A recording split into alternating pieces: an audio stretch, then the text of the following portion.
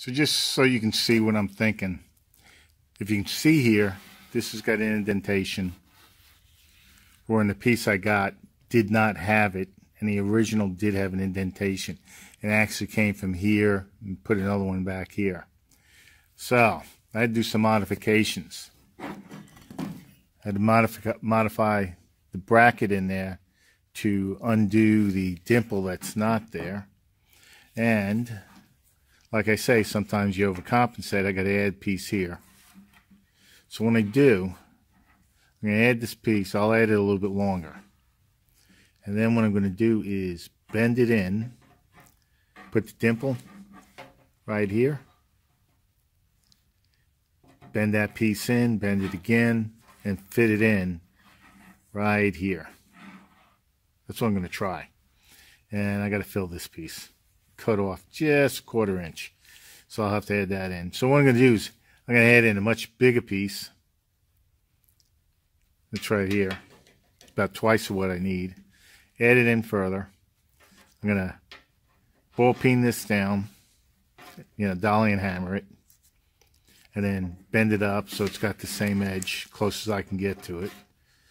I need to cut right here because these two pieces are just slightly different. This one has the lip from the indentation. This one doesn't. So what I'm going to have to do is add it in here, pull this out to match here. I don't know if you can see it. There you go. So this one didn't have it. This one's got it. I'll cut this, pull this out, and fill this in. This I'll already make the indentation.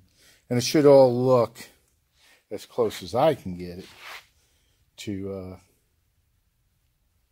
like it belongs there. Hopefully I'll get something close to this.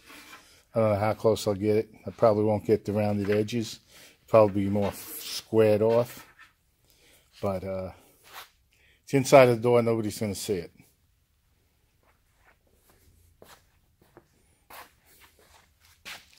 This side, I basically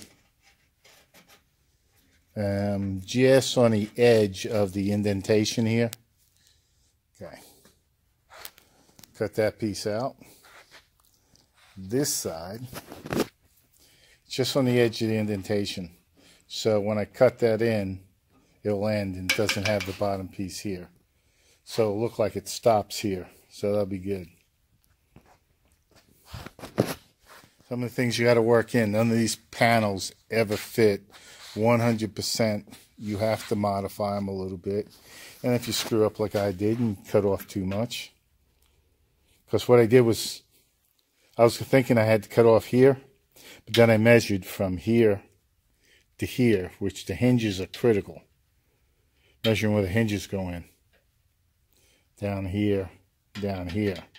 If I pulled this in and shaved this to get my angle, then these guys would be too close. So, got the piece I'm going to put back.